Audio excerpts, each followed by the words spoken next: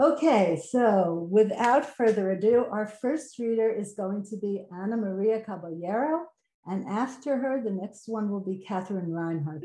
And welcome. Hi, everybody. My piece is called Parentage. Anna, mother of Maria. Maria, mother of Jesus. Jesus, son of Maria. Maria, daughter of Anna. Anna, grandmother of Jesus. Jesus, grandson of Anna. Parentage is linear and circular and perpendicular, always intersecting related physical bodies at once. Anna and Maria, through time, merged into commonly given name, my name. As name, grandmother and mother conjoin into singular, oracular, vernacular form, free of son. Oh, the omniscient, eternally suffering Son. Ana Maria, not Ave Maria. In Spanish, grandmother does not translate into gran madre, no grand cognate idiom of mother, but a construct all its own, exact, abuela. My abuelas are Estela and Lucia.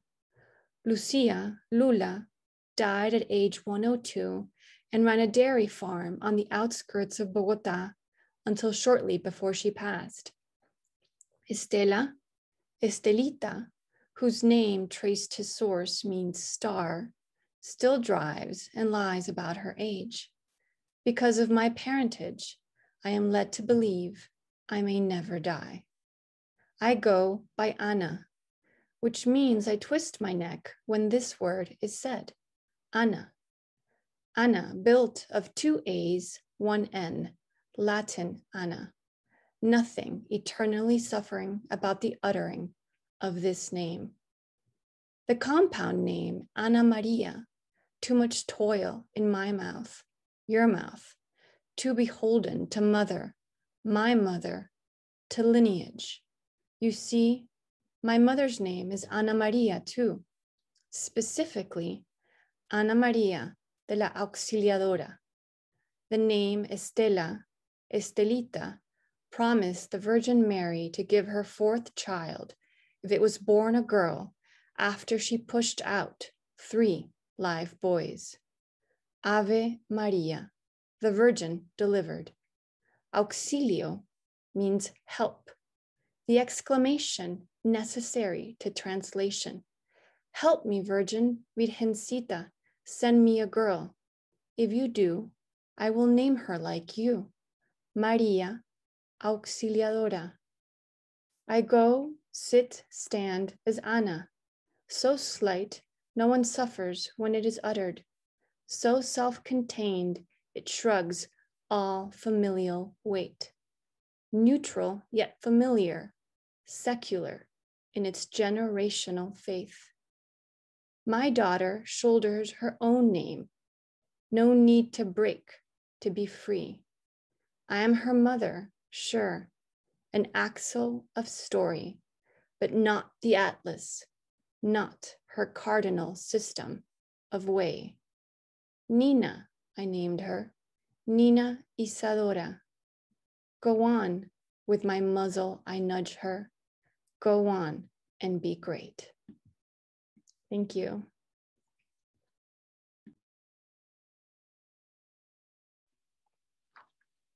Hello, my name is Catherine Reinhart. I'm an interdisciplinary artist who makes fiber art and conducts socially engaged projects with abandoned textiles. These works center on themes of domestic labor, connection, and care. As artist and mother, I am both archivist and field hand, creating studies in the accretion of domestic life and cataloging its labors. My vision is one of radical hospitality and a generous art practice, which redeems the overlooked domestic landscape, cares for forgotten textiles, and honors the undervalued labors of motherhood. Through site-specific installations and interactive works, I create spaces where these themes manifest through fostered connection and engagement among audiences.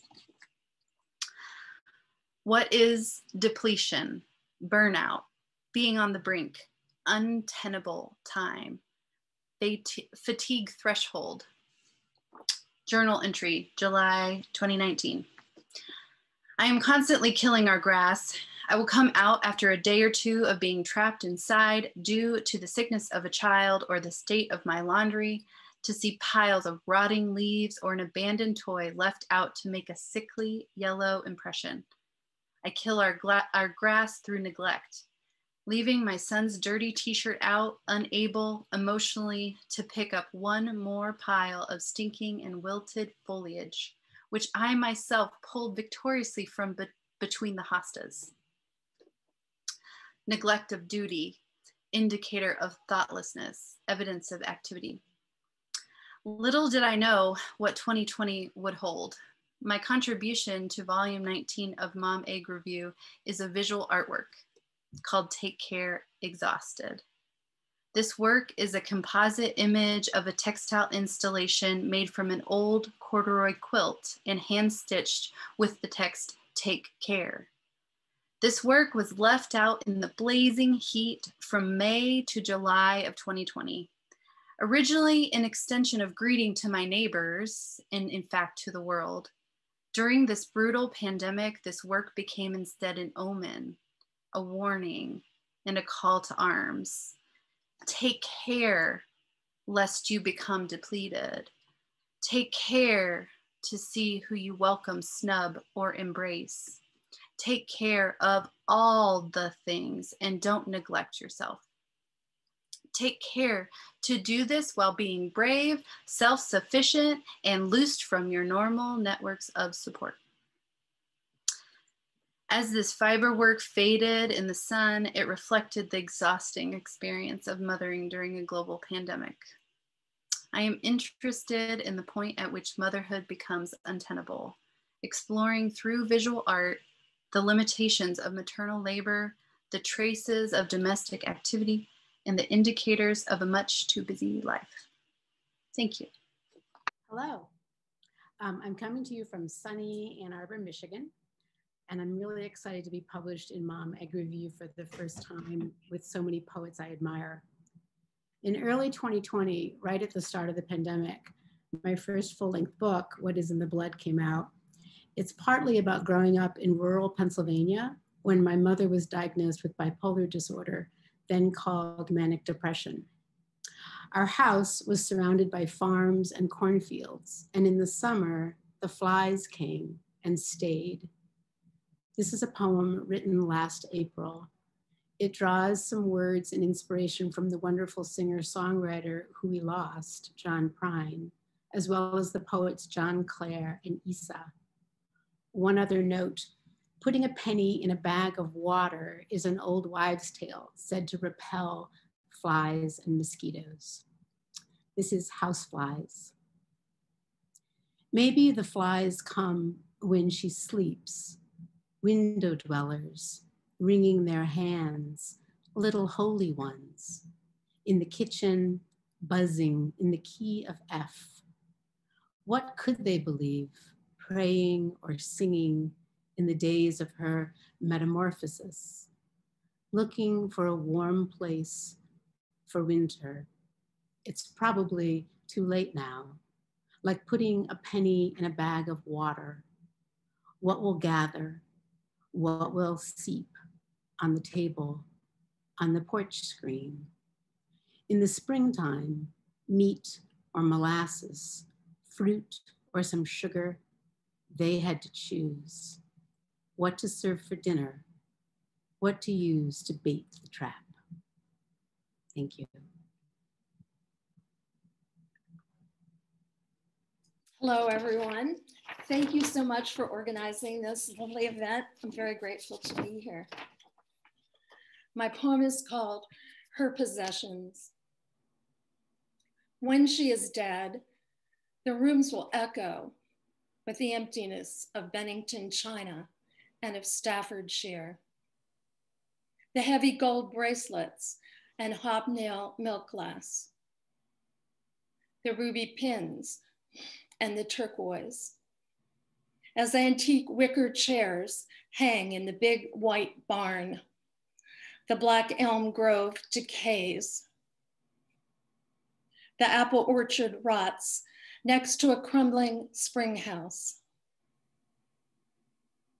I don't want the pewter or the oak carved clocks, not anything she's touched or anything she hasn't touched. Her white hair caught in the sofa cushions, her rusty promises clogging the faucets. Everything in that house was chipped or broken, surviving beyond its cracked beauty. The ditches of the farm road covered by weeds. Even the quilts, pieced by hand, stitched with repeated motifs. You can burn them in a bonfire or place them in a stranger's hands. Hourglass, hole in the barn door, all tangled up. Dogtooth violet, crown of thorns. Thank you. Thank you to the editors and all the great poets that are here. I'm very happy to be part of this. My poem is on page 55 of the journal in case anyone's following along. And it's called Mother Comes Back as a Bee. When I heard my name as a buzz in my ear, I knew she had come back as a bee. One I hoped without its stinger. My mother floated among my garden tomatoes, then rested inside an eggplant blossom. Why a bee? I asked. I didn't get to choose, she said. Can you make honey? I'm not that kind of bee. Why not come inside, Mom, where there's air conditioning to talk? I just wanted to take a look at you, she replied, circling me twice before she flew away.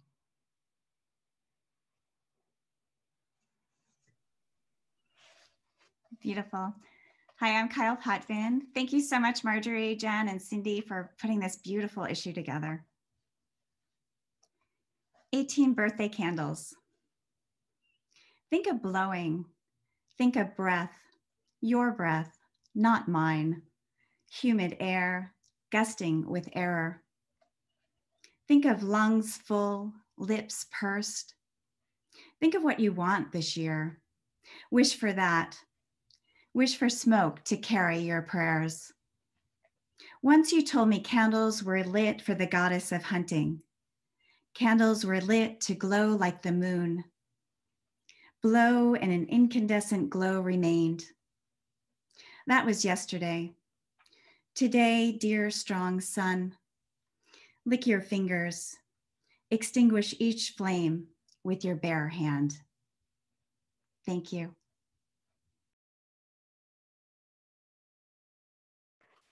Thank you, Marjorie. Thank you to Jen and to Cindy, and thanks to all the poets and other people watching here today.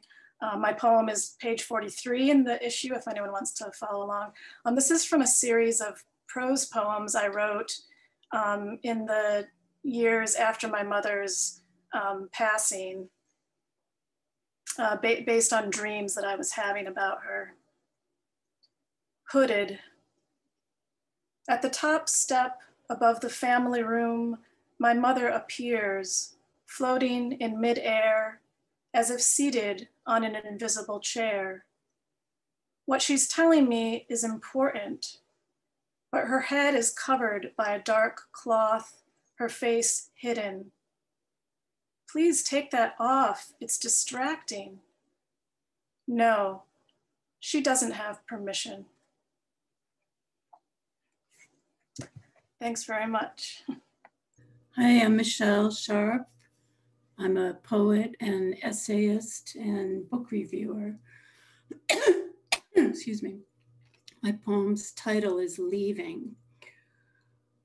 For those of us abandoned, it is the story of not finding you. Like orphaned swans, we imprint on ducklings, strangers, and romantic stories, studying how crying started and how it ends. Our own exits start out hesitant until we learn leaving is the foolproof way to end all fighting, the peer-reviewed solution to any naked moment, affordable insurance against the fallout of not minding pain. So many ways to leave. I'm not ready for commitment, a slammed door, a squeal of tires, or constant lying. Who hasn't assembled a fetish to abandonment? Mine's a girlish cake with spikes dressed up in sugar icing, mama.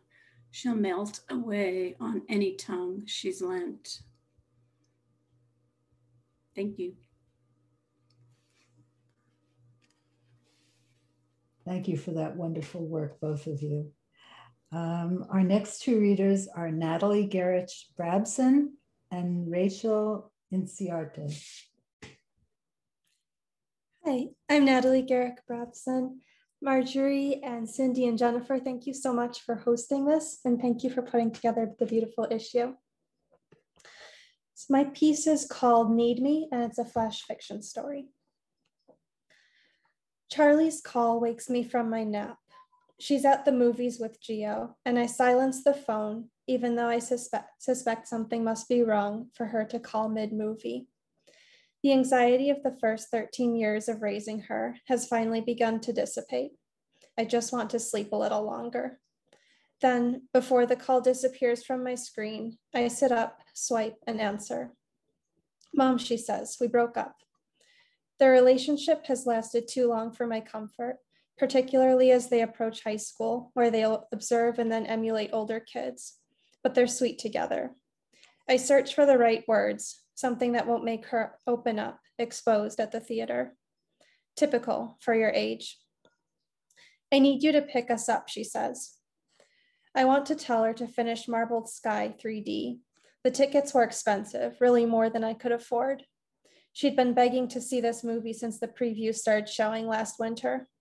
We were going to go together, she and I, but I don't tell her any of that. When she hangs up, I grab her denim jacket.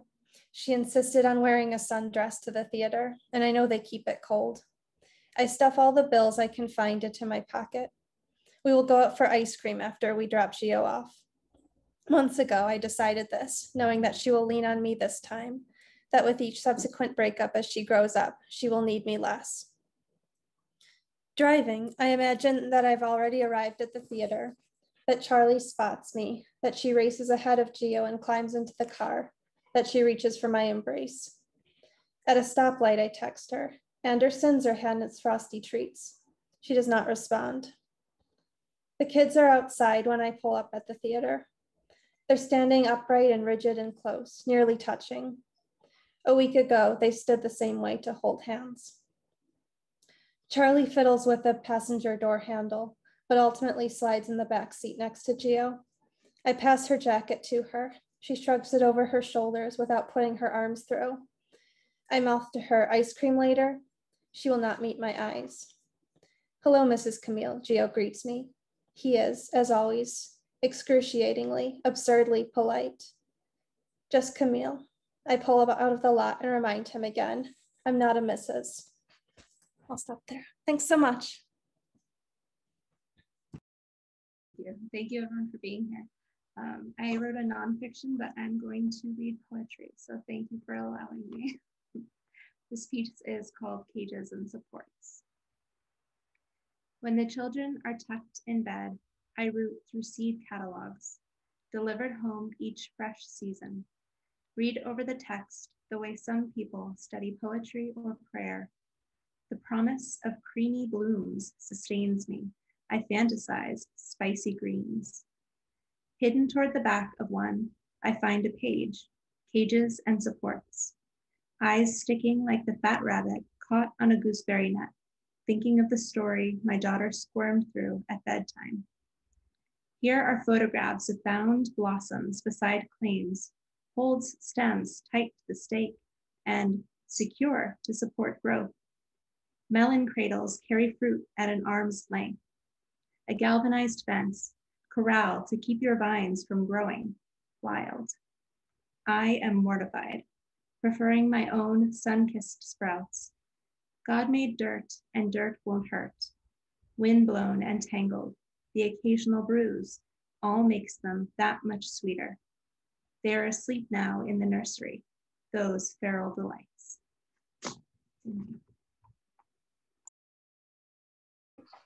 Hi, Marjorie. Thank you. And thank you, other editors, and thank you, wonderful poets.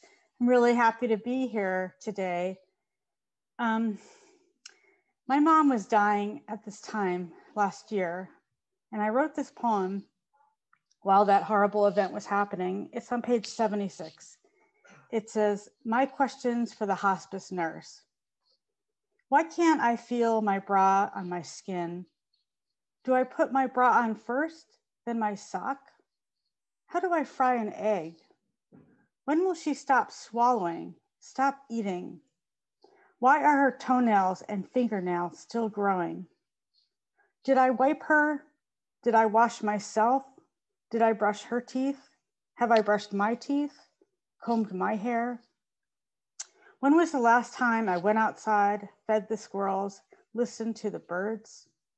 Why are there keys in my hand, glasses on my face, milk still sitting out on the table? Why did I pee in my pants in the middle of the night? Is her diaper full?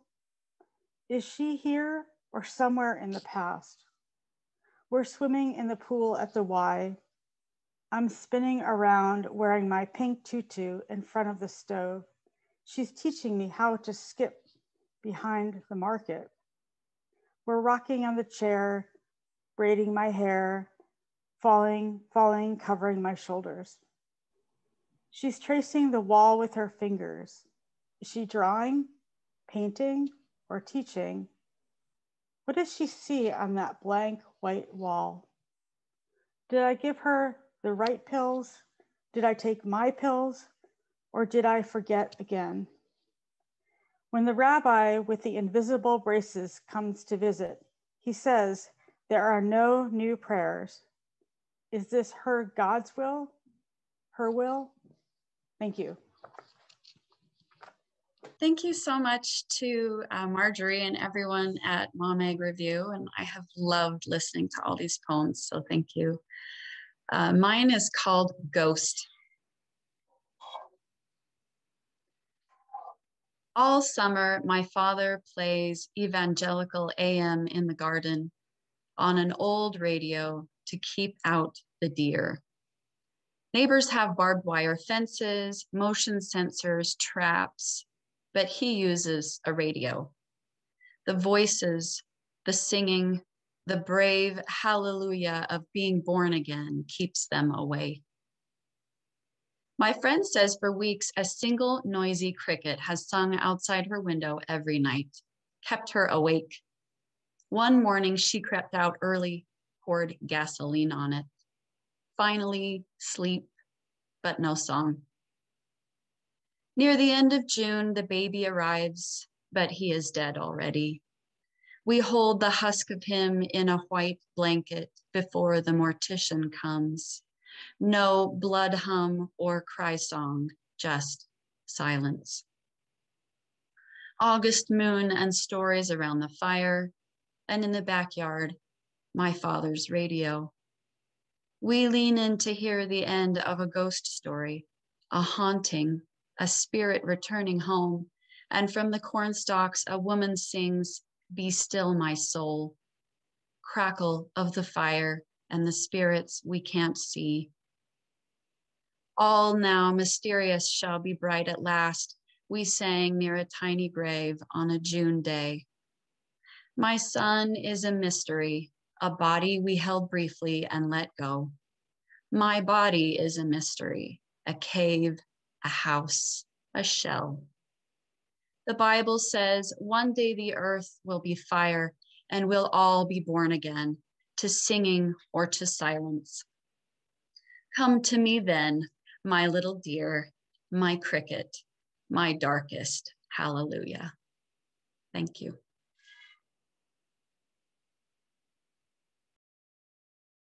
Thank you so much, Marjorie, and thanks for partnering with me on this. The NEA gives these great, wonderful grants to 75 communities around the country to have communities have conversations on one book. And this is Roz's graphic memoir, and it's really special and wonderful. And it's wonderful to have that connection. So the poem I'm going to share with you now was written in, I think, April last year. And I was a mom new to being a teenage mom to a new teenager of 13. Most of you who have teenagers know that they keep the door closed and you don't know when it's okay to go in. So this is the poem. Home isolation, day 42. I open my son's door. It smells of boy funk, dog, and morning breath. When I ask, do you need any help? I mean tornadoes, fractions, conjugations, but I also mean interrogations of the gentler kind. How are you doing? What do you miss? How can I substitute for your losses? A dirty sock, whirring laptop, abandoned saxophone, caseless, exposed. Today, put nothing away. Thank you. Hi, my name is Connie Post, and if it's okay, I wanted to just share, I got my hard copy in the mail a couple of days ago, and it's just so beautiful. And I wanted to thank all the editors. I feel like Mom Egg Review does this exemplary, it really puts forth a fine example of what community and poetry really means. And I think it's super important to feel like part of a community. And so I wanted to thank you guys for doing that. The poem I'm going to read is called The Season Begins. And in order to enhance the props or the background, I have noisy grandchildren in the background. So if you hear, to enhance the experience, if you hear them screaming or crying, then, you know, that'll just add to the ambiance. Anyways, this is about my son, who I just wanted to mention is 35, and about my son and grandson, but he has very profound autism. And after a year plus, he was finally able to come home to our house yesterday. So it was a very emotional event. Anyways, the poem, The Season Begins. When my grandson's baseball clothes arrive in the mail, we swiftly take them out and make sure they fit just right. We fasten the small elastic belt around his 5-year-old waist. The helmet fits perfect. He bonks it for fun. The socks go all the way up to the knee. I am telling myself, stay in the now. I am telling myself not to think of my own son 25 years ago.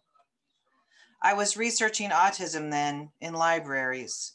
Google was not yet born. I was buying helmets to prevent self-injury.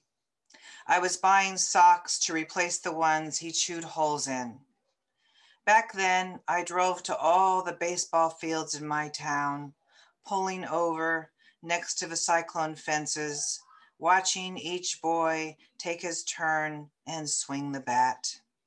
Watching each ball find its way upwards to an amniotic sky, then succumb to its own peculiar gravity, as if we had any say in its descent. Thank you. Hello, can you all hear me okay with this?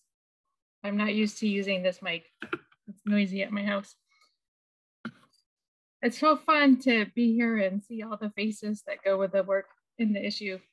The poem I'm going to read was written pre-pandemic, but I think it speaks totally to the moment that we're in now. So I'm so glad that it found a home with Mom Egg Review and came out in this time and place that seems right for it. It's called Flowers, Moon. Spring, and the boy is walking, wearing his new soft-soled shoes, green leather with a black bear stitched onto the toe. Shoes, he said, clear as anything when I sat him in my lap to put them on. He doesn't want to be carried, doesn't want to ride in his stroller. I button his corduroy coat and tie his hat, and we go out under the windy sky. He sets his feet down hard, feeling the flagstones, wobbles into a squat beside the crocuses, first flowers of his second year.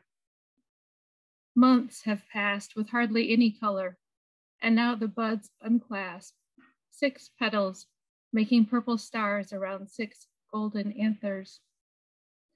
He touches with one finger, ducks his head to whisper a syllable I stoop to hear.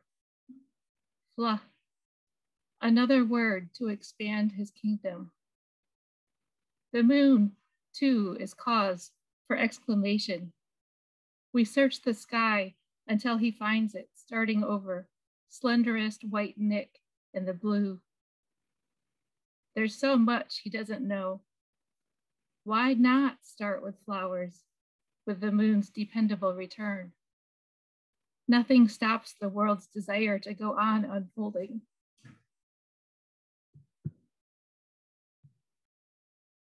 I'm Eva Saavedra. So I have to say this is like my first Zoom meeting, and so far I am loving it. But not new to Zoom because I'm also a teacher and I teach on Google Meet. So just very quickly before I start to read, I kind of want to just go over the fact that, you know, I often say that kind of motherhood came for me. And that's just like my way of saying that I was completely and totally unprepared. And I also want to kind of point out the fact that before I read this poem, that it was kind of something that I was already writing in my head, sort of, during the El Paso shooting that occurred. And it kind of just made me realize that there's so much more to mothering. So this poem is called My Mother Insists My Son's Complexion Will Lighten. I gave birth into a crumbling world. I wanted a piece of myself unleashed into the world like disease. I once thought anger a form of grief. Now I know it to be a mixture of things deep inside the body. It swirls with every realization. I'll feel it again, but harder. My breath knocked out after each wave. It's the same feeling Mary had when Christ was crucified. She slips away with each thud of the hammer. What have I done? I've provided flesh for this feast. Will you ever forgive me, lamb, for consumption? One of the fantastic things about listening to all of you read is that I will never, ever read this book, which I will many times in the future, without hearing every one of your voices. All so different, all so moving. Thank you, thank you, thank you. The Weight of Loon. For those of you who may not know, a loon is a kind of bird that lives up here in Canada. The egg finally died. You need to hear that right now to know this is how the story ends, so you can bear it. But before that, before the sun baked the loon's egg to death over 3 weeks and the raccoon crushed the corpse-filled shell, she held a large stone in her bill to show me what she had lost.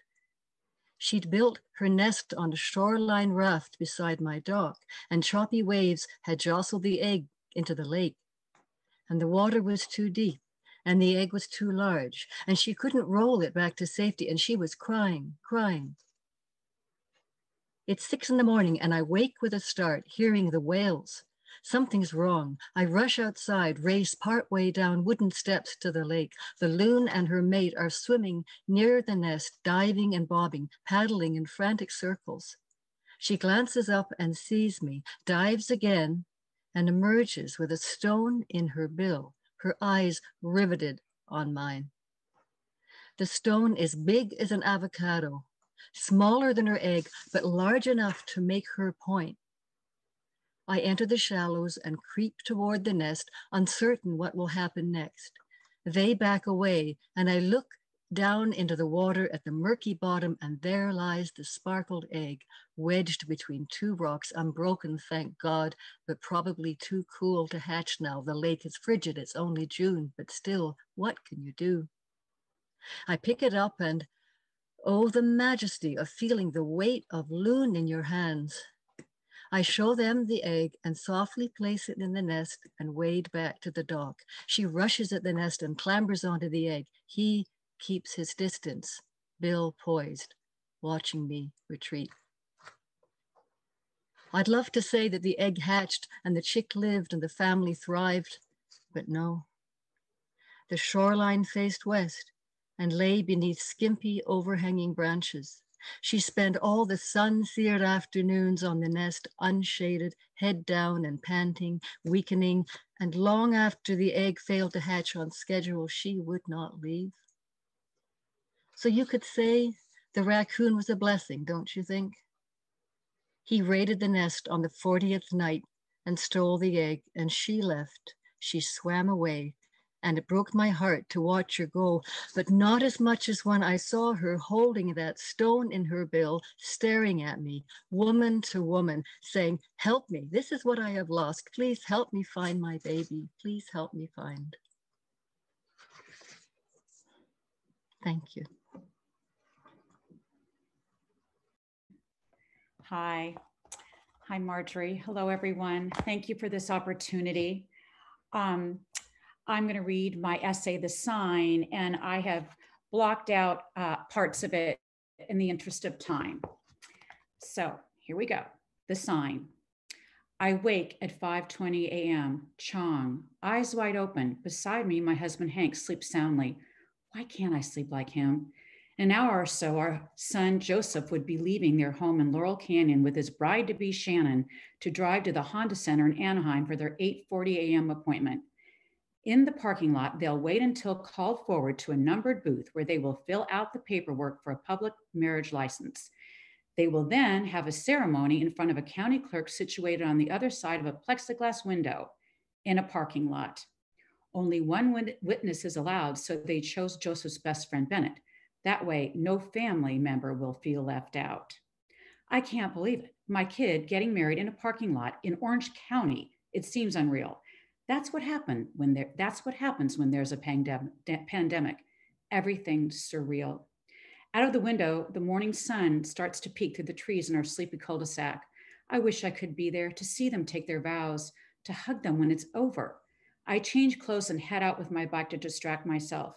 The gravel underneath the wheels of my bicycle grates against the tires and the ride becomes bumpy as I turn into the main road.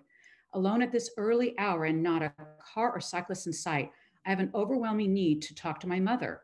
Gone for almost 2 years now, she was the one who'd have some wise, sage words and some humor to help me navigate this morning, this day. I speak aloud to her, Mom, you there? I need to talk. I'm sure you all know about Shannon and Joe. It's so weird, Mom, knowing he's getting married and we're all not there. I dodge a pothole in the road and look over my shoulder, checking to see that I'm still alone. Shannon's visa's almost up. They hired an immigration attorney to keep her from being sent back to Australia. Went through all the steps, but with COVID, Shannon's job prospects came to a screeching halt and a car speeds by and then another. They've been together for 3.5 years. I told Joe just to marry her now. Why wait? For what? You always told me, Mom, tomorrow's not promised. I see a runner approaching and I slip my bandana over my nose and mouth. We wave to each other. As I was saying, Mom, they have to get married before her date is up. Can you believe they're doing this today? A random Friday in a parking lot? The road smooths out as I change the route and head home. I'm so glad you're missing this pandemic, Mom. Nursing homes have been hit the hardest. It's awful. You sure dodged a bullet with that one. Still, I wish you could be part of all of this, of all the family things that have happened since you left us. Hillary's having a baby and Alan's child, Grace, will be 1 in a month. Today, I need you, Mom. I need something from you. Please give me some sort of sign that all's okay, that we'll be okay. I'll know when I see it. It doesn't have to be big, just something to show me that you're here with me, please. Later, we gather on the street outside Joseph and Shannon's home to congratulate them. Hank catches a picture of Shannon admiring her ring, and then the couple lift their red bandanas to steal a kiss. In Shannon's lip is the bouquet I'd sent yesterday, adding a touch to this joyous union. They sit on the stoop and pop the champagne as we cheer them from 10 feet away. Look up there, our daughter Hilary says, pointing to the small patch of blue sky in between the trees in the canyon. A small skywriting plane has just completed the tip of a big heart etched in blue.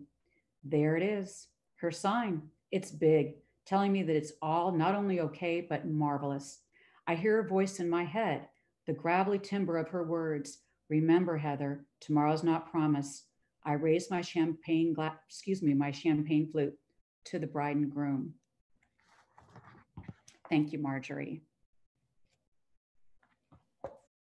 Hi, everyone. It's great to be here. And it's unusual to have another Hilary S. reading. And then I just heard Hilary in Heather's piece. So that's kind of fun. I teach reading and writing to adult learners. And the poem that I'll read is about a gift given me by one of my students who was Vietnamese. Of life. Deep gave me a warm egg, salt, pepper, and a spoon. She said, "It's a different egg." When I broke it open, a watery liquid ran out. I took a small taste, then saw the pink-brown mass, huge in the yolk. I said to Deep, "Thank you," and "Is this the baby?" There was the spine, the wings, a fertile scent. Deep said it would make me strong. Walking home later, I took deep breaths. Other snacks she's given, edamame pods, a slice of American cheese, sticky rice with sesame seeds. That protein in the shell, how did it taste? Full of flavor, like flesh, like egg, like what it was. I put it in my mouth before I knew.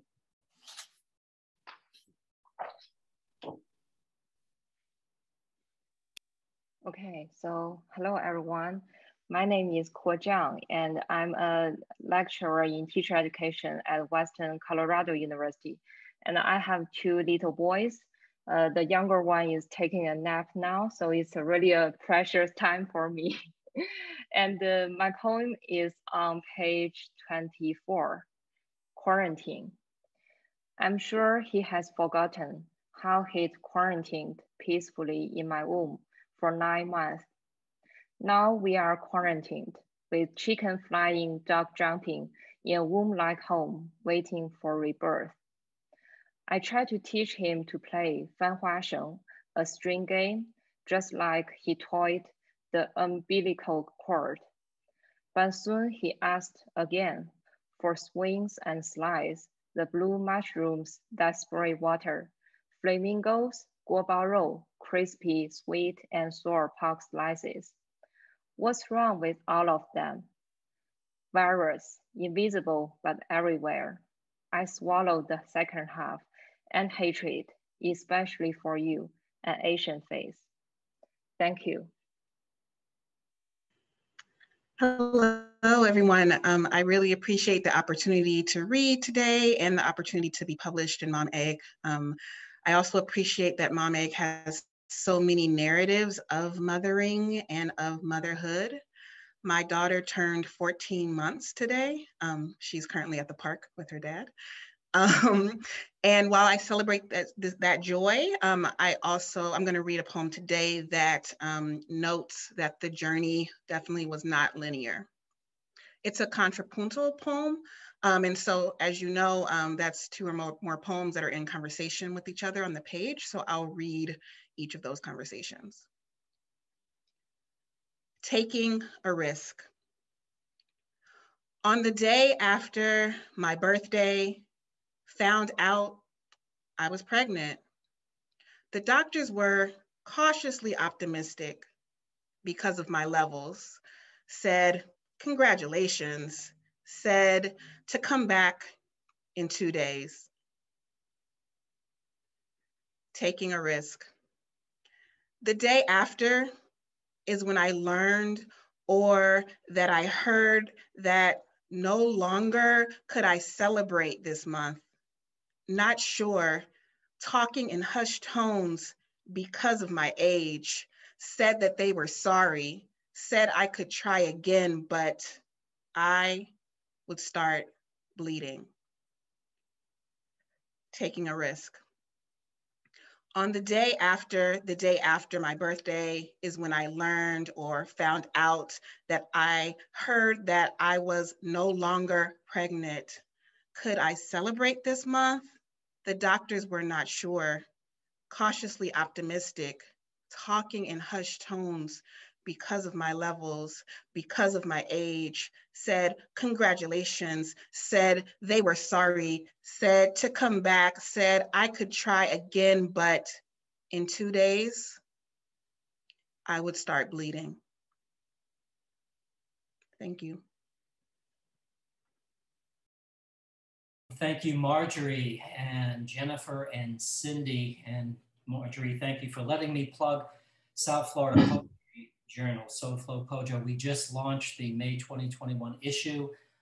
There are 5 names that I recognized on the itinerary of poets that have appeared in the past, and that includes Cindy and Jennifer, who I've gotten to be kind of buddies with in the last year or so. That's another story, but that's good. I purchased a copy. I haven't got it yet, so I'm going to read it off the PDF. And this is the last time she sat in this chair. I close my mother's eyes. She's in bed, practicing to be a cold knick-knack. Earlier, I sat her in the Queen Anne wingback, watched her stare, almost without blinking, past the glass sliding door to the lake in Banyan, loaded with ragged iguanas, almost the size of her room. I watched her look out and out beyond anything I could see, cool, still, and silent as the Yadro figurine of mother and child gathering dust on the high shelf, her eyes fixed on something only those gazing at the sun see. White ibis pulled their wings in the tree at lake's edge. My mother leaned, didn't seem to know anything was out there, looking, if that's what it was, past the lake and tree. To what? The past, I think, when the family gathered speaking Italian because we kids were not to hear about an aunt's divorce, rape of a half-sister in Trani. I asked my mother if she wanted back to bed. She could fall leaning like that. She said, whatever you think best. Resignation, so full of sighs, I dimmed, tucked her in, and kneeling, sang a song she had sung to me once. Suddenly turning her head, her eyes widened.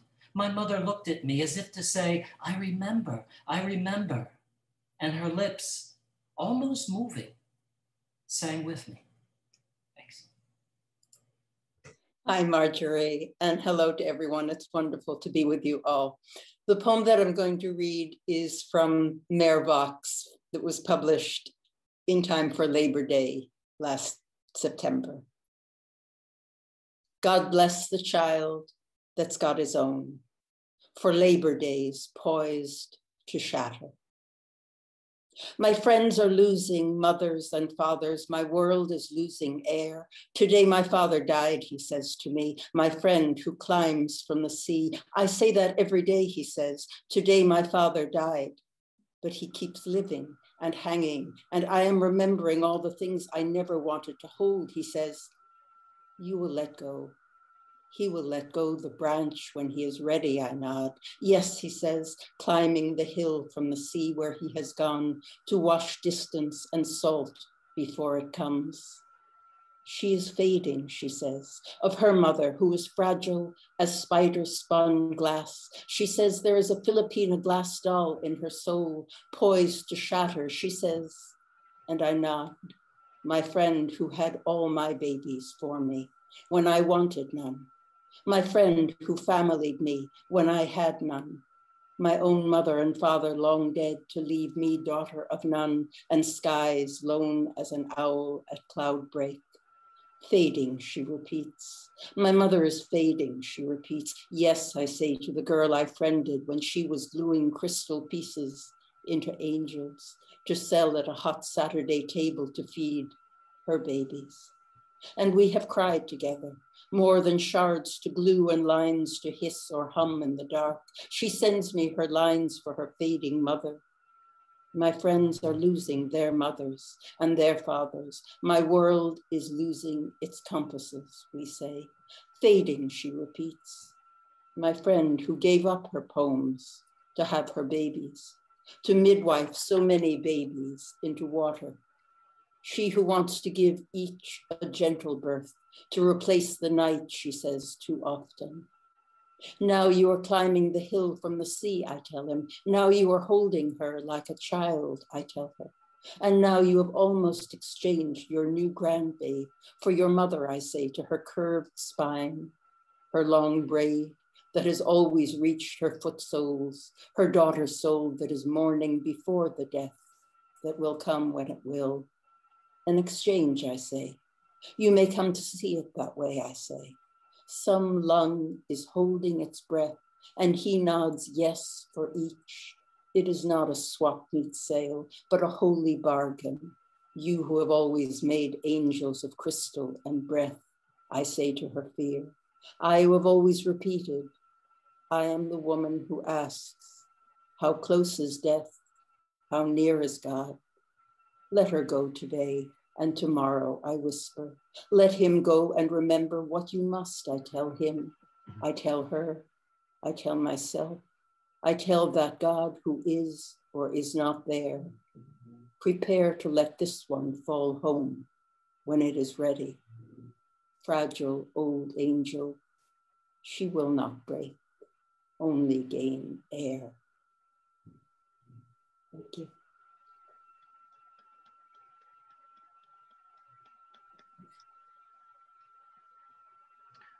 Well, hello, everyone. It's a treat to be here at the launch. Thank you to Marjorie and Jennifer and Cindy and everyone at Mom Meg for bringing us together on the page and here in Zoom land. The poet I'm going to read for you begins with an epigraph by Jamal May from his poem, Things That Break. Will, a child in a shrinking living room, sitting more still than the father. The potter. I tell myself nothing lasts. When a little girl I knew sits vaping or drinking a can of beer in her bedroom, skipping school, pretending she's an adult no one notices or cares about. She has adults figured out how they lie, cheat, and steal to hermetically seal their impunity and solitude. How they perpetuate pure fairy tales of fairness and consequence, inventing guilt to keep kids pressed in place like static tacks until their thumbs' last breath. I tell myself there's no objective correlative when it comes to love, that things are meaningless artifacts of the past as soon as they're spit out, that only imagination lasts, when consciously or unconsciously she breaks another stoneware plate her mother shaped with her own hands. Each shard I sweep, making it painfully plain, I'll never be mistaken for the one she needs. And who else can she blame when the one who would curse and laugh, I brought you into this world and I can take you out of it, is no longer in it? When she's the only one who can kick the wheel and spin it. Thanks. And then this is a poem for my mother. Actually, when I was looking through my recent poems in the Mom Egg, I realized, oh my God, this is the story of my mother's losing sense and now being gone. Someplace to be. Shock of old photos, your parents appear unharmed by life, smooth. When my mother was young, Gertrude Stein wrote, "The world goes round." I sort through a box. My mother appears to sleep, flowered sheets. Once they stepped out, emerged from the jetway, someplace to go. The line of mothers with their grown children snakes past time's banquet tables. Like my mother, summer desires roses, sweeps of heat, buzzing pollinators. Thank you. Hi, everyone from Brooklyn. Thank you for the wonderful evening. I haven't received my copy yet, I'm sure it's my fault, but I'm in the process of downloading the PDF. So I'm sure, long story, it's my problem. But I'm going to read History, my poem History, which may vary slightly from the version in the print issue. History. In Elsa Morante's La Storia, a drunken German soldier tries to make love to a poor mezza ebrea clandestina, secretly half Jewish single mom. Still a teen, he fumbles, falls, garbles his 4 Italian words, signorina, carina, fare amore, rapes her. His name is Gunther. He gets killed on the next page. That's all I've read, but I suppose a blue-eyed child will rise from their incontro as La Storia goes on. Thank you. Thanks so much. I'm so glad to be here with, I went to Sarah Lawrence for my undergraduate, and then I went to Smith. So I feel very much in my element here today. So I'm gonna just read the poem that I have in the issue of Mom Egg, which is thrillingly good. Not my poem, but the issue. Son of Circe. First, I was a piglet craving acorns and a swollen teat. Then I was a puppy happy to cuddle, get scratched, sleep, or scurry about her feet.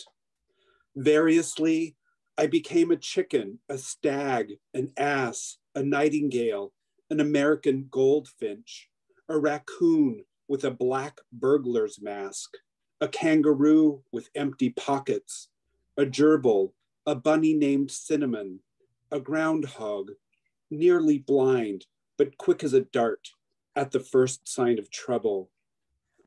As a porcupine, I was prickly and deliberate. As a swan, the lake's surface was a version of heaven. As a heron, great, blue, my erector set neck folded and unfolded like lightning in the backyard pond. As I'd snatch and gobble the frogs I'd certainly refuse to eat as a featherless boy with more landed cravings. She practiced spells on me the way other mothers in the cul-de-sac tried new recipes or picked through Ladies' Home Journal for Christmas crafts and ideas for seasonal decorations. Meanwhile, in our crowded kitchen, my mom rubbed dried herbs between her palms over vats of a pinch of this, a pinch of that, preparing a fresh batch, brewing another impossible me. Thank you. Hi, I'm Samn Stockwell, and I'm reading a poem about my mother's experiences in a nursing home. Eulogy. I take the corpse of my mother out. The ground is dry enough for her to shuffle safely across the parking lot. She squints and admires the gulls, if they are gulls. I'll cry when she finishes slurping out her rare words, and some other her can be summoned, as partial, as extinguished. My mother lived so long McDonald's died. The 5 and dime migrated to the dollar store, and the drugstore lunch counter forever closed its gray Formica stall. Thank you. Thank you, Mom Egg, for allowing so many of us to have the opportunity to read today. I'm going to read the poem that appears in this beautiful 19th issue of Mom Egg Review. It's called For Black Mothers Who Can't Sleep Because the World Still Ain't Safe Enough. Okay. Her son makes it home safely after a late shift, only to find her there again, twisted deep into the contour her body has carved permanently into the right corner cushion of the couch from a ritual of waiting up for him.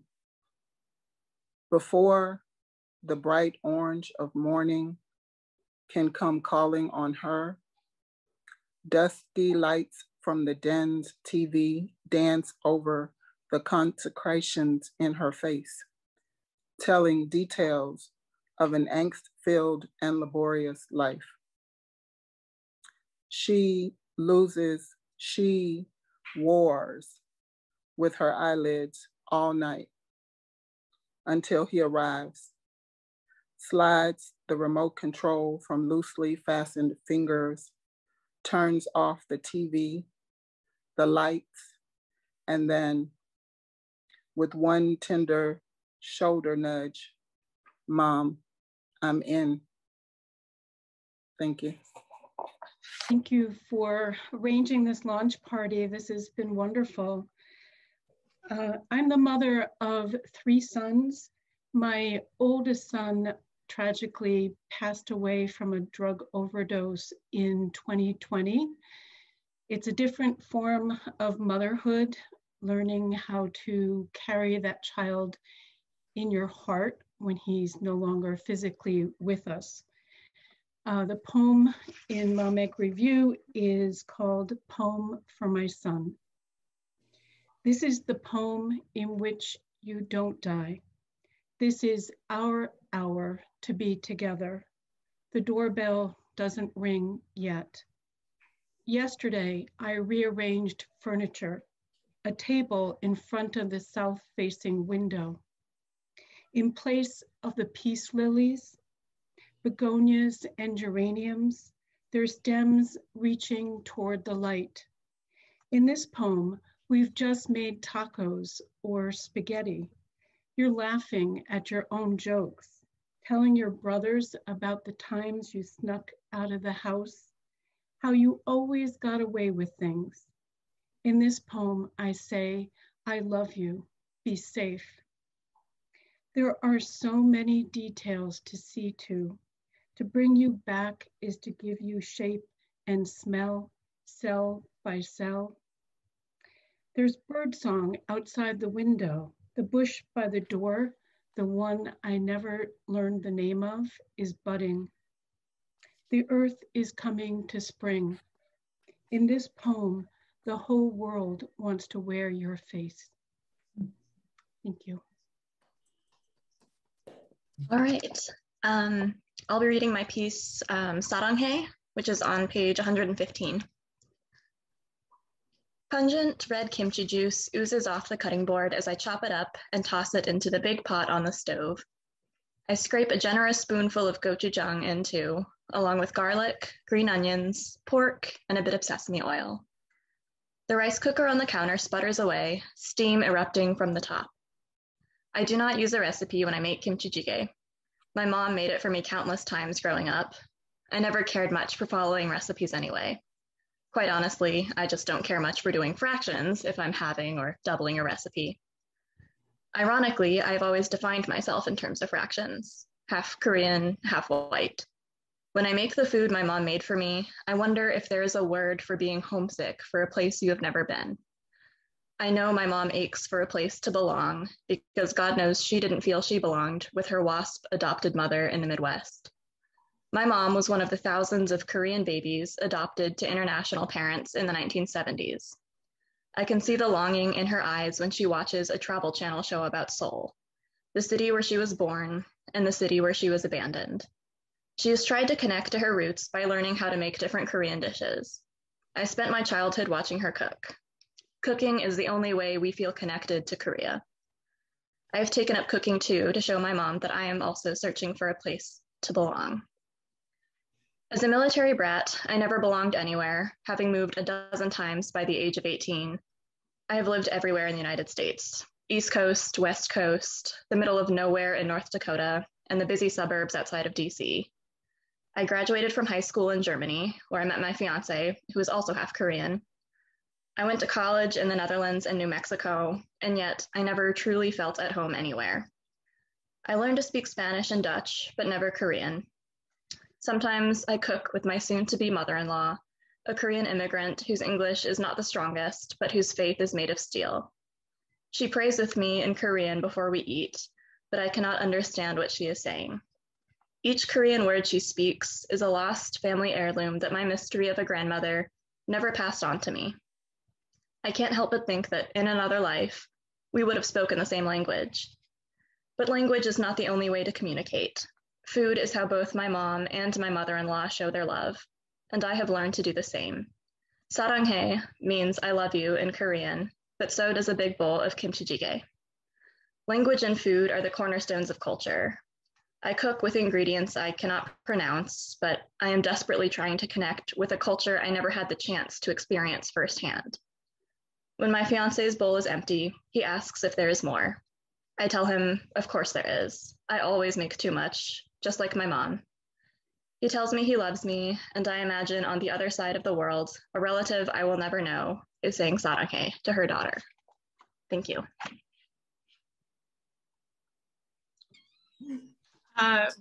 Thank you.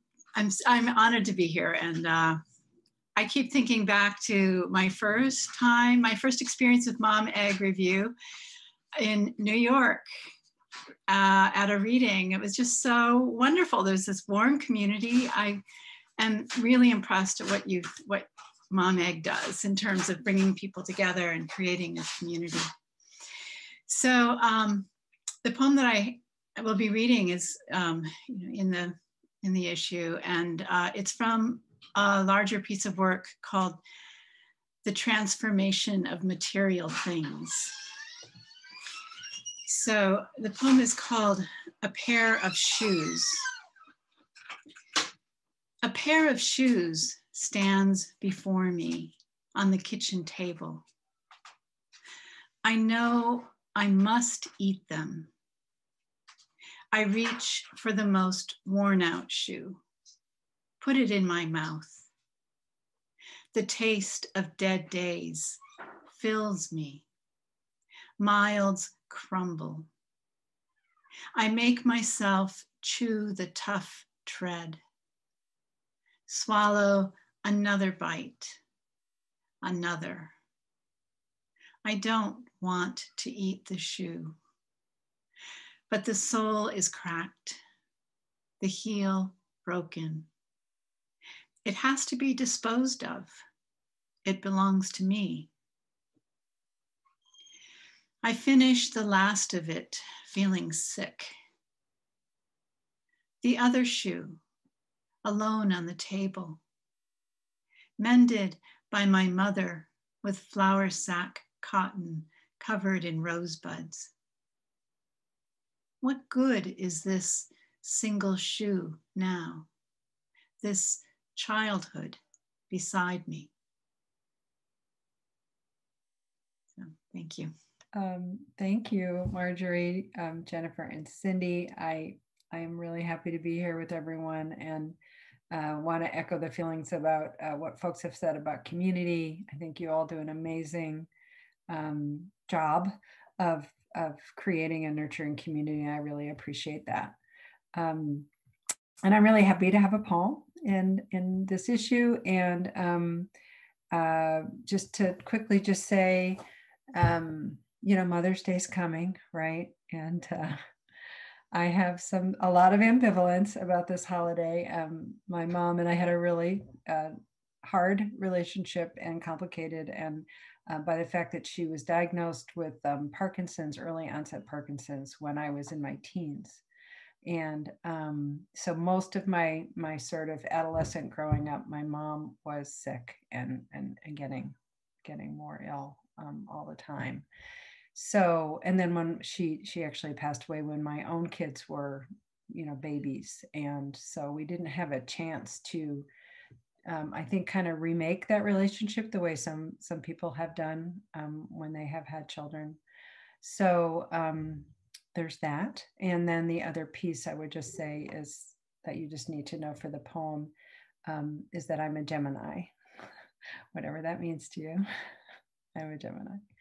And the poem is called I Carry Myself. I carry myself like the stars I'm supposed to be made of are collapsing, or I've swallowed them, constellated my very own black hole. And what's wrong with darkness? It's there we conceive, where our cells do their math, multiplying into you and me. I want more than I am. Is it that simple? I'm never enough, though according to the celestial maps, I'm two, divided, undecided. And I want perhaps more than my fair share of sky. My mother used to say my eyes were bigger than my stomach. She was right. I saw too much, couldn't keep it down. Does that mean we saw the same? A dark question, unanswerable, as she's long in the earth, mouth and eyes sewn shut. Sorry you had to see that. I tried to make her see, asked for nothing, hoping she'd kiss me with a mouth unfull of no. Not ever. I have ideas about love. I think they're broken right here. Thank you. Okay, thank you. My glasses are a little dark because I was outside for a little bit, and so I look like I have sunglasses on, but they hopefully will transition eventually. Thanks again to everybody, to Jennifer, to Marjorie, to Cindy for this incredible magazine and journal and ongoing support of all these fabulous writers. I love lying in the bathtub every night reading one or two poems and stories. It's where I do my best soaking in of everything. My poem is on page 79 if you have your journal. I work a lot in the medical world, teaching writing workshops to parents who have kids with chronic illness. My own daughter was diagnosed with a rare autoimmune disease when she was quite young. She's doing pretty well now, actually. She's in her 20s and in college, but we spent a lot of time in oncology, hematology, oncology infusion centers. So I saw a lot of kids with cancer, and this is not a pandemic poem per se, but I appreciate that it was taken for this journal. It's called Lines Drawn. In their son's brain, the tumor is still growing. Both agree the hair is shaven and the slice up the skull was needed. But they argue. The woman says it's a seam. The man says a weld. The woman rips out threads from her sampler, repairing the motto, "There's no place like harm," and says, "It's stitched." The man paces, glances at the soundless TV, a home show the boy is not watching. It's stapled, not natural, he says. In the oncology treatment room, unlike astronomers who can't see dark matter, yet study its effects, they both see the clear patch holding his IV needle in place. They see his eyelids, sheer and veined like blinds, draping a waning window. And the boy? He is wondering if his parents like dogs, if they will adopt one from the pound or wait for a puppy. He hopes the dog will love sticks, jump for them in midair. He thinks he'd like to be that stick, thrown and returned over and over. What else will they do when he is dead?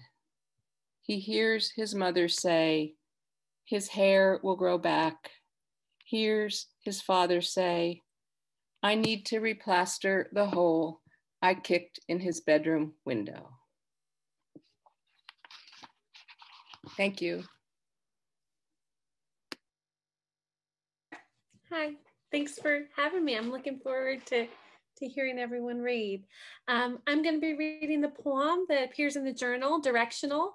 This is from a new cycle that I'm working on where I weave together poems exploring neurodiversity.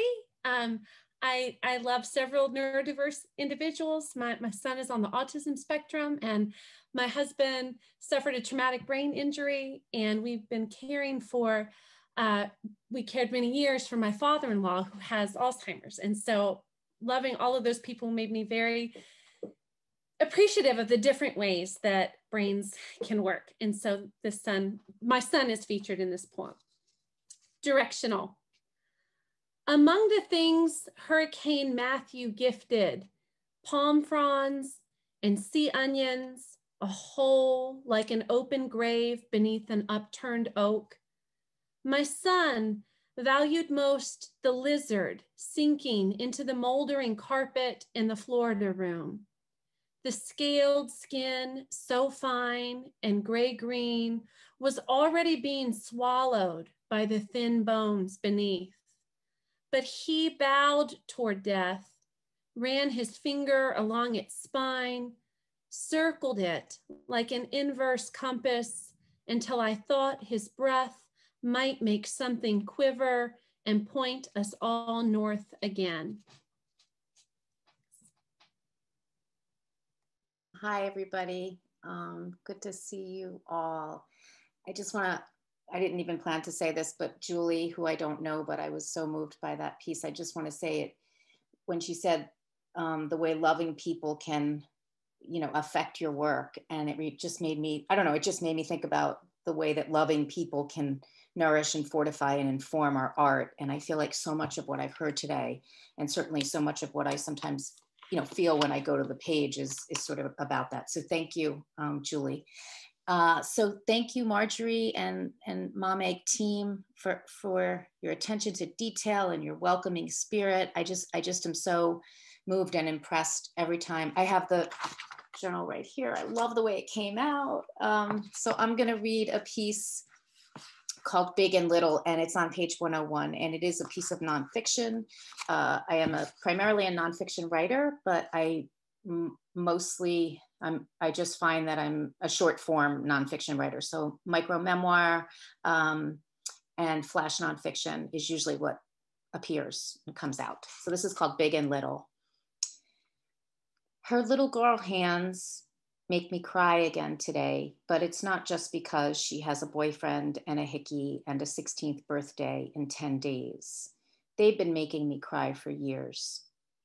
One morning back in 1999, I was at a red light right after I dropped her off at school. I was waiting for it to turn green and thinking about breakfast.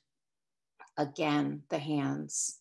I remembered how they flipped the syrup bottle upside down and squeezed.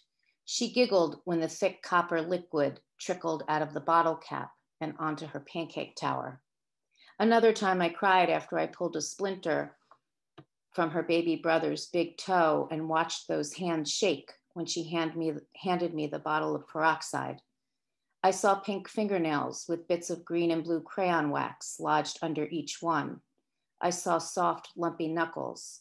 I saw a mood ring in the shape of a butterfly.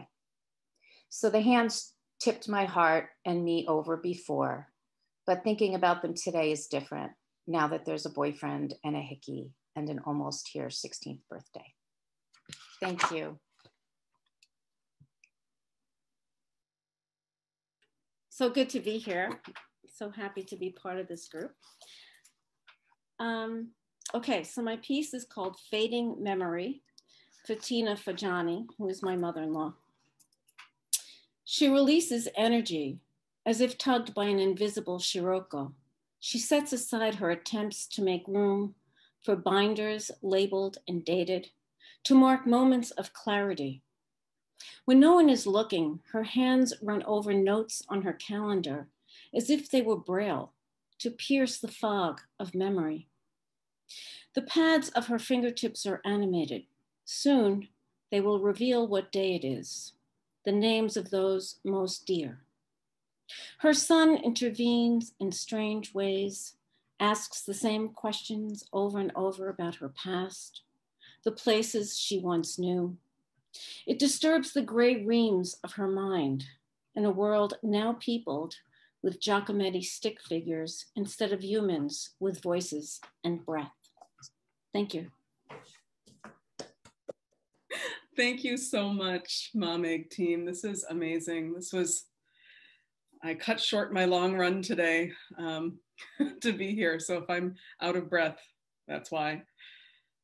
This poem is called Mulier Amicta Sole, which is another name for the woman of the apocalypse, which is a figure that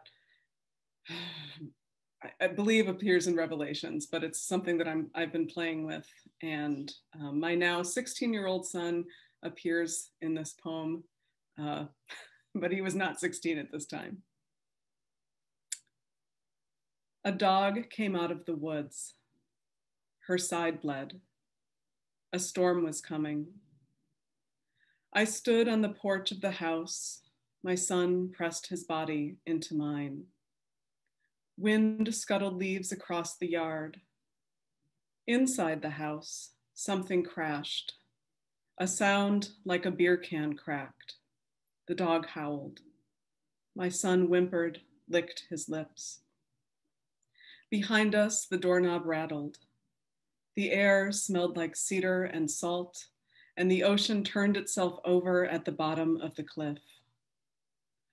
Before I could speak, his father crashed through the door. My son howled like a wolf.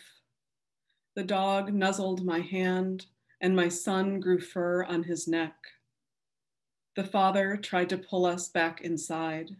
He cried and cried. The sky blacked. He would not let go of my child. The dog whimpered, then bit my hand. The father flashed his yellow teeth. I wanted to be undone. What now? I asked the dog. The woods yawned. My son dug his fingernails into my arm. The dog howled, run. Thank you. All right. Wow. Thank you so much. What a beautiful edition and what a beautiful reading. I'm sorry I missed as much of it as I did today, but my Sunday was really packed. I'm here for the duration. My mother died 5 years ago, April 23rd. And in our 63-year relationship, we had some difficulties and then kind of came to a place of healing those in the last few years. And it's really quite surprising how much I see my body turning into my mother's and feel my body turning into my mother's as I age. So this poem comes from that experience. My mother's hands. In the photo, they hang oddly from red sweater cuffs, clutch one of the white paper napkins she liked to wipe her dripping nose. Caught this way, each bump and twist of knuckle and bone, the nails that grew like hooves, so hard to trim. They look like claws except for the love in her face as she kisses the baby who meets her lips. It's a shock to see them dangling from my wrists.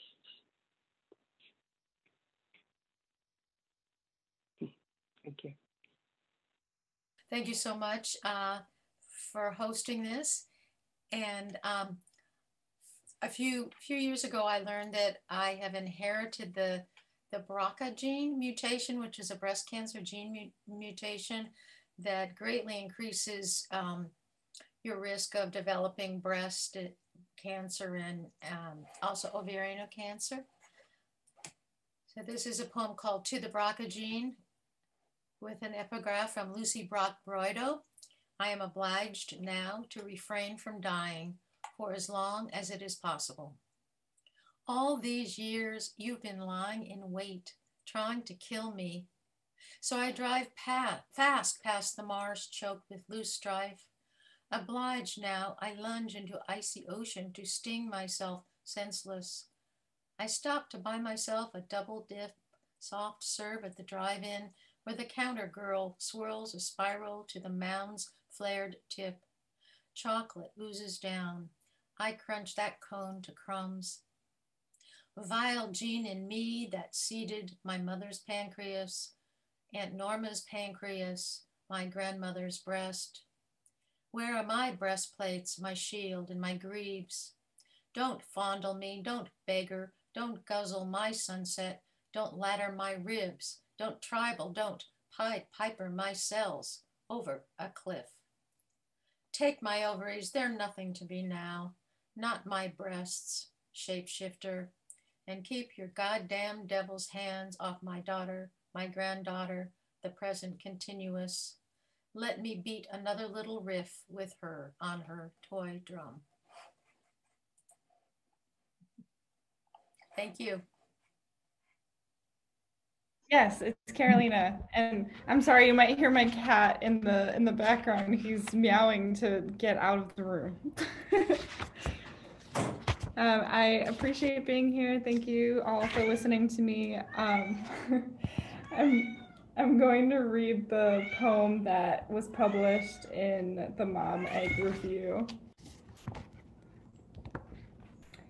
My future daughter during adolescence. My mother is crazy. She passes out copies of her favorite poetry to us every morning with toast. She says, I am just like her. We both stick our noses in our books, hoping no one important catches us like we were colds.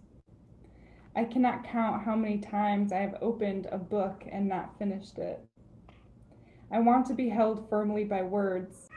Like an eyelash on my finger in the shower, I can't blow off to make a wish. But I feel like a coward, cozy, caught on boys' words. I cannot count how many times I've opened my heart and finished it. So, thank you so much. It's an honor to be here, and it always feels like a family with Mom Egg. I'm happy to see people I know in the audience, and I'm happy to read this poem. It's called The Aran Sweater That Took 3 Years to Knit, and it's to my mom. I don't know how you manage this, 4 patterns per row, cable, trellis, trinity, and honeycomb, standing for rope, rose, deity, sweetness, and plenty, like patting head and rubbing belly and dancing backwards in heels at once. The dervishing round the needle, the practice calmed you, called to mind spinning planets, turning seasons. I tried it once and threw it down in a tangle. Did you add a strand of your hair to tie us together? I was just 20, prone to losing important things in sorority houses. There's a holiness in warmth, quick healing from cold to be cuddled, the spread of heat like blood flowing back. May you never forget your row. May these strands tie you to me so you won't go too far away when you die. Thank you. I'm very pleased to be here. Thank you for waiting. And as my poem here, I'm grateful to be a part of Mom Egg Review. What a gorgeous journal you put together. And thank you for including this poem, which is called House Finch. House finch. See here the constrictor coiled, striking hand in your other hand, as if, don't make me do that again. And what I held under the surface of my skin, glowing, was a long borealis, wild and electric. My daughter, the woman on the sidewalk with 2 black eyes, holding hands with him. My daughter at the end of the pier. If she turns to me, let the light of heaven encircle her. If her voice lands at the edge of my waking dream, with its beak wide, let me hear. Thank you so much. Sorry for the scrambling. Great event. This has been such an emotional reading. I have to be honest. I mean, there are times I didn't want to cry on screen, but it's really been wonderful. So yes, Marjorie twisted my arm virtually. So I'm going to read a poem. I don't know if Lenny is still here, but he published this poem in South Florida Poetry Journal a couple of years ago. And I was looking through this manuscript that I'm getting ready to send out for motherhood poems. Okay, so the title of this poem is a line from Dr. Christine Blasey Ford. I don't remember as much as I would like to. I do remember the intersection, Ben's drugstore, Sons of Italy, DeSantis's aluminum siding and door store, McGee's Deli. I remember the red light, the envelope my mother handed me. No, but I figure there was an envelope because I remember the mailbox. I remember the seconds we had for me to jump out of the car, mail the letter before the light turned green. I assume she was driving the beach wagon, the country squire, or maybe the LTD. But I only know we had those cars back then. I know a letter had to be mailed. I remember a blue mailbox outside the drugstore. I remember a dog, but I don't know what kind. I'm seeing the dog from the Little Rascals, white with a brown circle around one eye, like a target, a bullseye. Back then, there were dogs with no leashes and they could leave their yards and dog houses at will. I don't know if this dog was female or male. Later, I learned that all dogs like to mount and hump. Even if they're fixed, they have the memory of how it feels. They can smell things that call and tempt them. I think I had on dungarees. I think my legs were covered in pants. I don't remember the heat of the dog's wet belly on my skin. I remember its front paws locked on my thigh tight, a chokehold. I remember the dog hanging on its nails.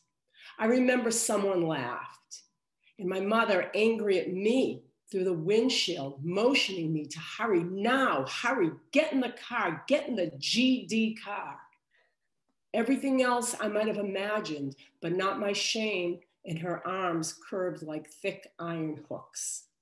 Thanks. Thank you. Cindy, can I hit you up? Yes, you can. So I just searched for a motherhood related poem, and this poem was published in a journal that's now defunct called the Yellow Chair Review. So I'm going to read this poem. Being Your Mother. When I first put her on, she fit me to a T, and looking back, I can see her reflection in the full length pushing you in an umbrella stroller as you cuddled a gunned bunny. The minute you were grown, she shed me the way a snake sloughs skin. What kind of mother trick is that? Deep down in my gut of guts, I want you to know me as I am and be okay. Meanwhile, I walk behind you on a path through your new neighborhood, stopping to wonder at some flowers I can't name, because I'll never be that person again. something tall with purple buds, purple bulbs, thistle-like, studded with dormant bees. Thank you.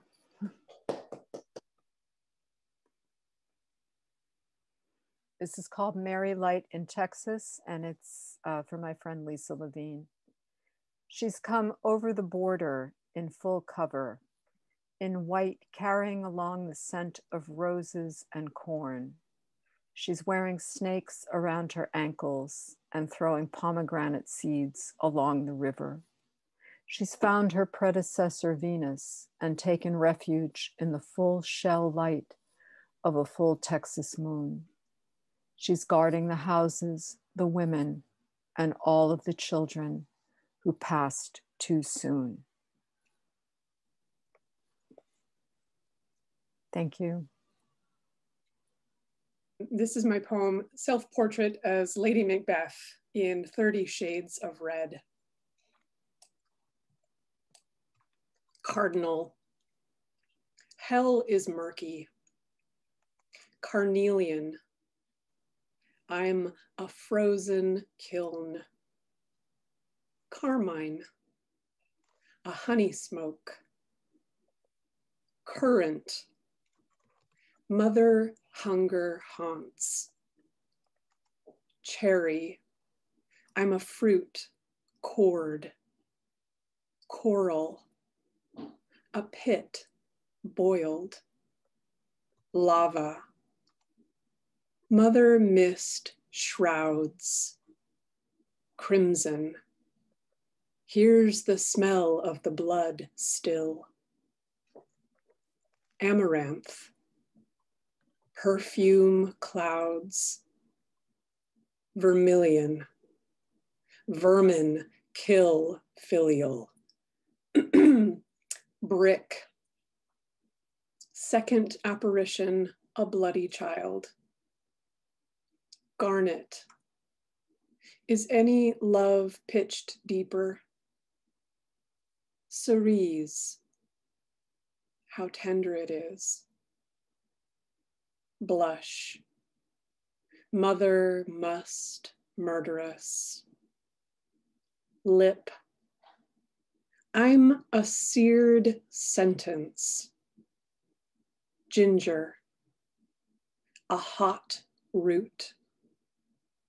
Scarlet. Sleep stalker. Mahogany. Unconscious mother. Rose. Is any loss more thorning? Rufus. Reason orders old before young. Matter. Mother then marooned. Sweeten this little hand. Burgundy. I'm an ice ossuary. Auburn. A fire bridle. Sangria. Then 'tis time to do it. Wine. Unsex me here. Cosmos. A king uncrowned. Oxblood. A sopping bed. Dark. Resembled my father. Rust. Passage to remorse. Stopped up. Thank you. Hi, thank you so much, Marjorie and Jennifer and Cindy. I love the art so much. It's just fabulous. My poem's really short. And I took, the name of it is called Before the Age of Reason. And I figure that's around 7 years old. So it's like a memory, right? It's like a memory poem. Before the Age of Reason. The street we used to live on had wide houses. Then we moved to a smaller apartment above another family. Forsythia bloomed there in spring. The upper rooms were manicured. All the action was in the kitchen. It polluted my mind and suffocated me with its plastic pink appliances. Father was a lost squirrel in a beige raincoat. There was a maple tree outside and lilacs. I could hear a chainsaw buzzing in the morning on a Sunday. I was almost at the age of reason. I could feel myself slipping away. Thank you very much. And thank you to Mom Egg Review. Beautiful publication. This when I was at Virginia Center for the Creative Arts, and I had been writing a book manuscript primarily about my mother and my daughter when a childhood friend called me, and her daughter had just locked herself in the bathroom because she was afraid that she was going to attempt suicide. So that's what this is about, and it's a Villanelle. When my childhood suicide drafts, when my childhood friend calls, I am writing the pain of my daughter. It is the same sound as her daughter's siren, now cracking the ordinary air. If her daughter recovers, mine will as well. To even utter that other life, on the phone we can't speak what could be. Mothers mother each other, or else our already swollen fear when our child calls would write this pain too real. Daughter of my friend, your siren sounds our distance, speaks the terror I swallow each day. Friend, when is I'm here, enough to cut despair from if? My daughter recovers, yours will as well. Let's utter lies to each other until they're true. Today's skies collapse, no words to say I love her, enough in this weather of ordinary lives bone bare when childhood writes its pain. My friend calls. I write my daughter to remind her of sky, of the sharp turns of weather, that I love her laughter and the apple scent of her hair in October, that where if utters her well, we will recover. Daughter of mine, I can't even if the other, aloud in this autumn air, traveling fast toward other mothers who dare not stare into the evening, not knowing whether, when, a childhood friend will call. I am the pain writing my daughter into my friend's daughter, recovery ours. We utter it now for each other.